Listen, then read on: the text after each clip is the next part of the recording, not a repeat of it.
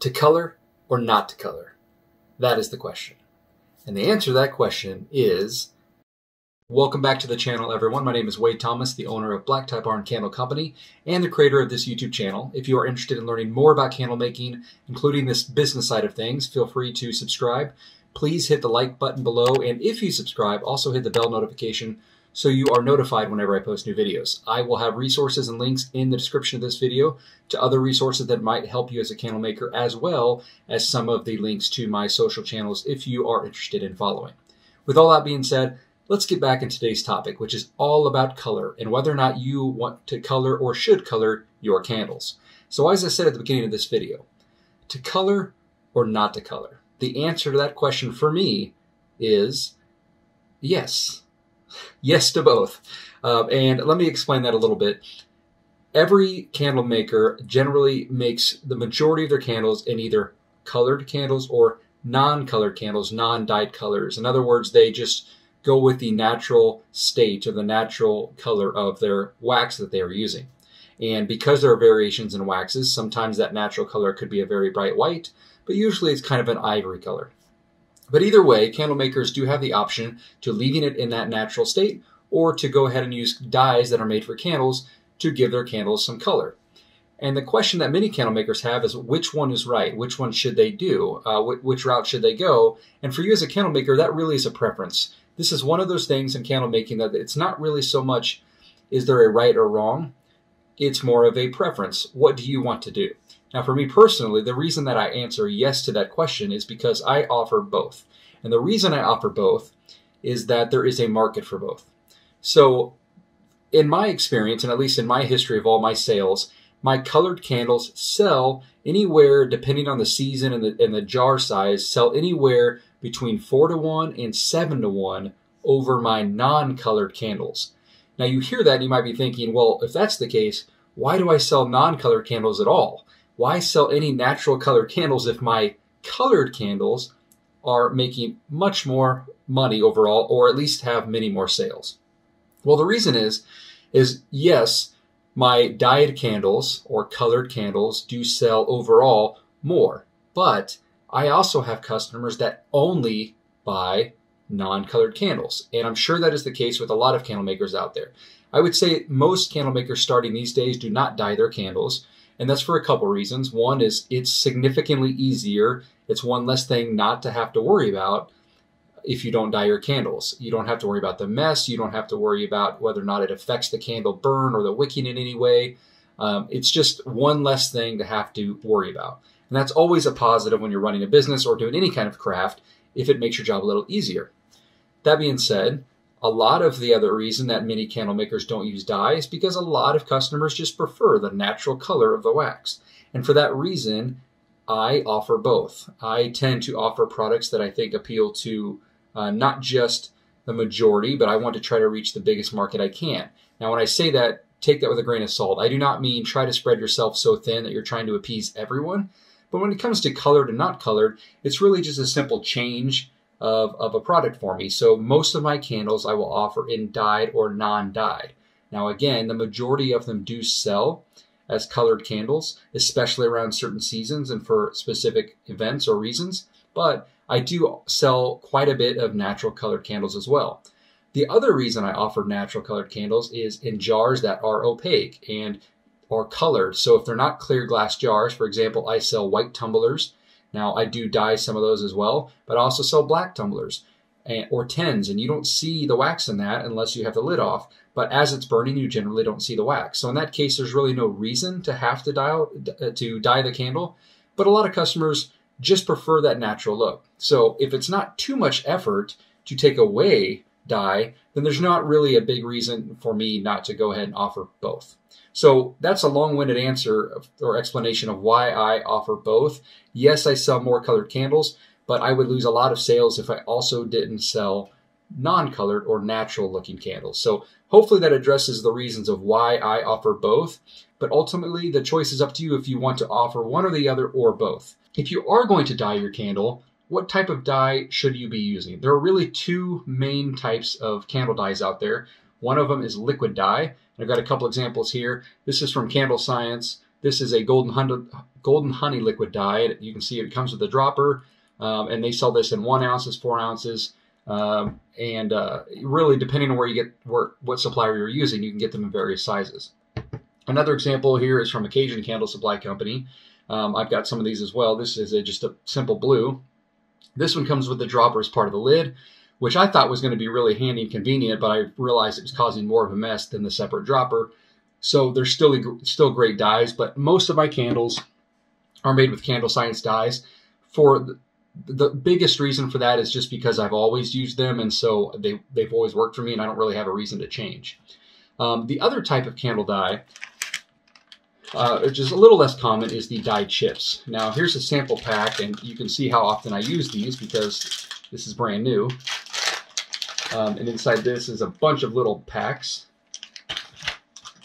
Inside the little pack, get one of these out here, are little chips like this. Now some of them come in big blocks, some of them come in little smaller blocks like this. Again, this is a sample pack. And the way you use these is you just measure or shave off what you need.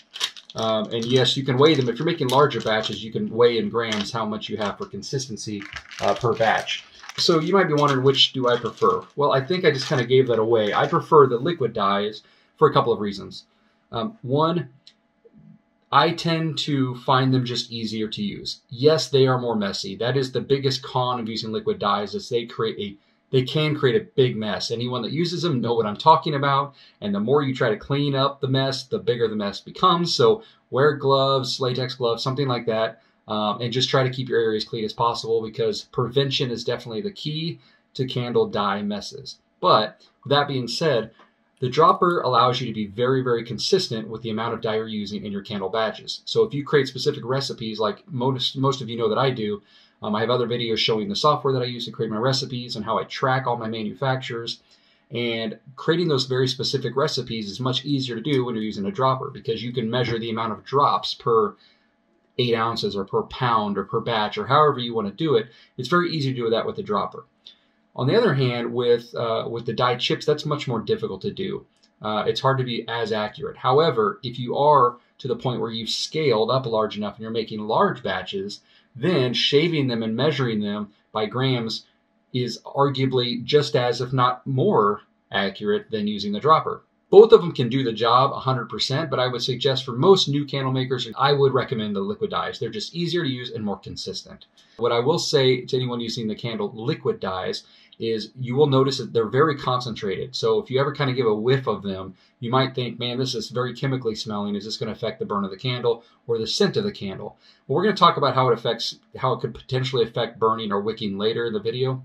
But as far as the smell, unless you are really oversaturating your wax with the dye, that chemical smell that you're smelling in the bottle is not going to be noticeable in the finished product.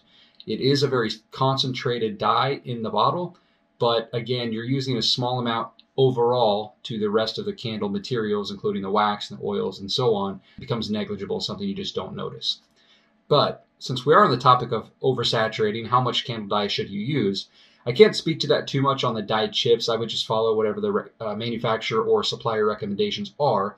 But in terms of candle liquid dye, the general rule of thumb that you see out there a lot is 10 drops per pound or less.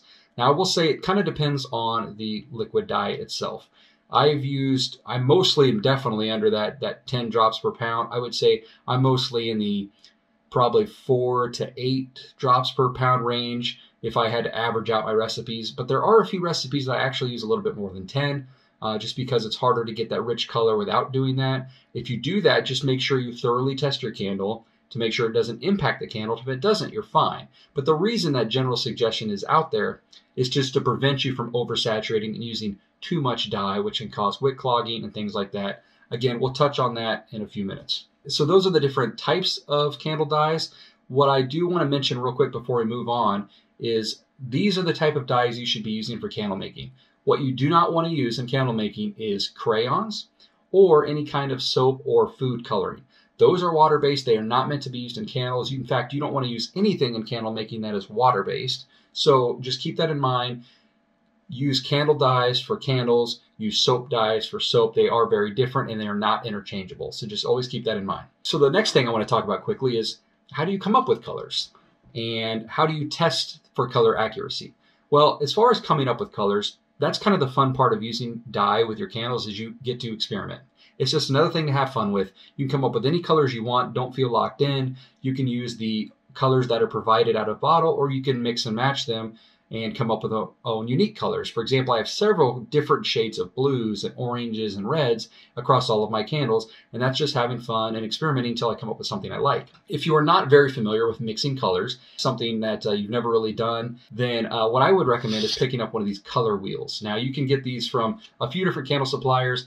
Honestly, I don't know where I got this. I've had it for so long. Just Google color wheels or candle dye color wheels, something like that, and you should find them.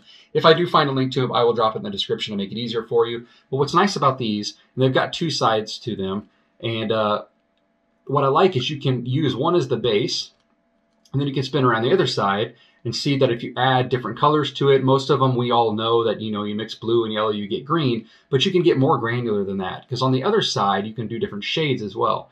And so again, if this is something new to you and you're just uncomfortable with, I don't know what colors I want to mix together, these cost next to nothing. Pick one up, have a little fun, just experiment, write down some options as you're doing it based off of the scent you're going to be working with, and just see what you come up with. It's just a lot of fun. It kind of adds just a little more creativity to the candle making process if you're using dye. So yeah, these can be helpful if it's very new to you. As far as testing the colors as you are making candles, what I like to do is make sure you're adding your candle dyes probably first to your hot wax once you start working on a batch. That way it gives you more time to kind of continue to add drops and continue to check the color before your wax cools down too quickly. You do want to add your candle dye at the hottest point possible. Just lets it mix in and bind a little bit better to the wax. And then you have a couple options. Paper plates are a great option. I mentioned this in a few videos, but just good old white paper plates. You can just take, after you're mixing your color, you can just drop a few drops on the paper plate. It dries super quick. You can get a relatively good idea of what that color is going to look like. It will be different based off of the actual wax you're using. Some waxes are more shiny and translucent. Some are more opaque and dense. Some are naturally bright white. Others are naturally kind of an ivory color. So all of that is going to affect the color a little bit. But just dropping a few drops on the plate should give you a pretty good indication of the overall hue of the color. And then you can just continue to add more drops of different colors or more drops of the same color, and then keep doing that until you find what you like. I like to do candle color testing while I'm also doing my normal candle wick testing because I can kind of kill two birds with one stone.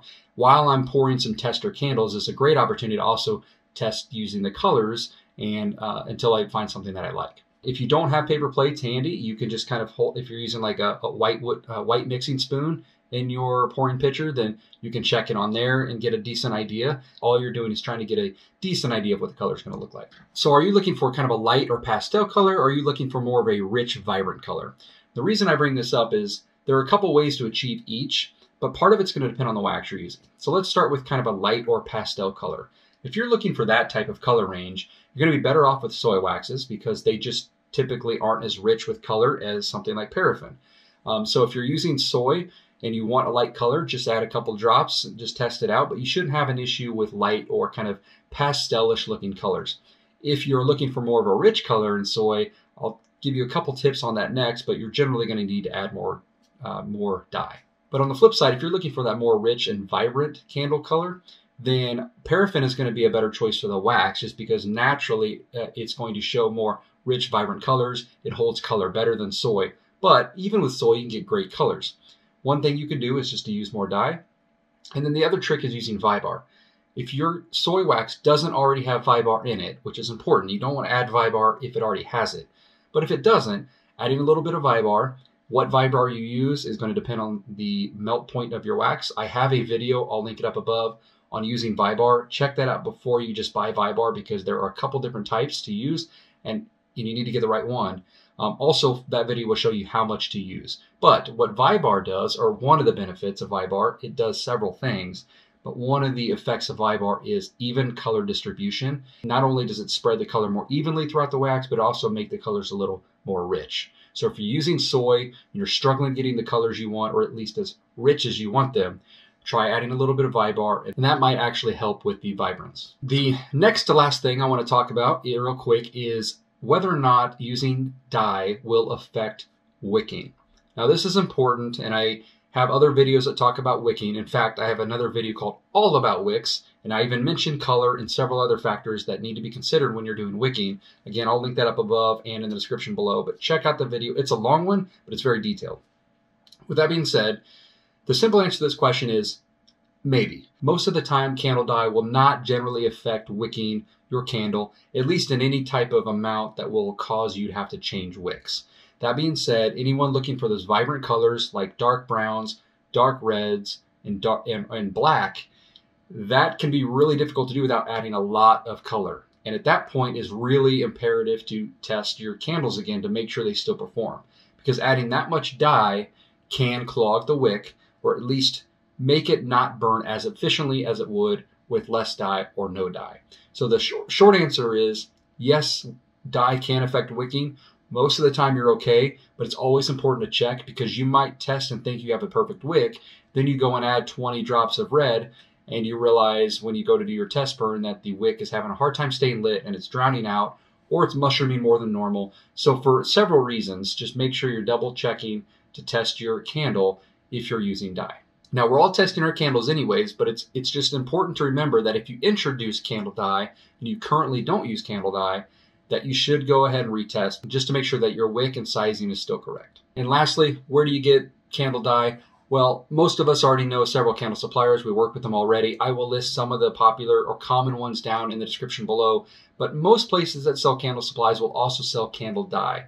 Are certain ones better than others? That's kind of for you to decide. Like I said, I've used Candle Science and always had good luck with them. I know several people that have used Cajun Candle, Flaming Candle, and never had any problems with those. There are so many good candle suppliers out there. If your candle dye that you're purchasing is coming from a reputable supplier, then I would assume that you're going to be good to go, and I wouldn't worry about it too much. If you are buying your candle dye from maybe just Amazon or from a supplier that you don't know much about, then you may definitely want to test them and make sure you're happy with them before you buy too much, because again, there are several options out there for candle dye. They're generally not too expensive because they last you so long, and they're also pretty cheap to ship. So make sure you find the candle dyes that you like working with and stick with those. But again, there are several suppliers out there. I will leave some options in the description below. Anyways, I hope everyone enjoyed this video. This wasn't something I had planned on doing a video on quite yet, but I had several people reach out and ask me about colored candles, because on my website, most of my candles that you see in the displays are dyed candles, but several of you know that I offer both. And so I just wanted to explain a little bit about that. I've had questions about why I do both and which I recommend. And again, just to recap, I can't really recommend one way or the other. I like both, and I would just say it's really up to you. It's your preference. But for all the reasons and the things we talked about above, I would say consider giving it a shot if you're interested in using colors. It does make the process a little bit messier and sometimes a little harder, but it's also more fun, in my opinion, and it really gives you a lot more variety in your candle line. So again, just think that through, and if this, if using candle dyes is something you are considering, hopefully this video helped you out. If you have any questions or comments, please leave them in the comment section below, and we'll see you next time. Thanks.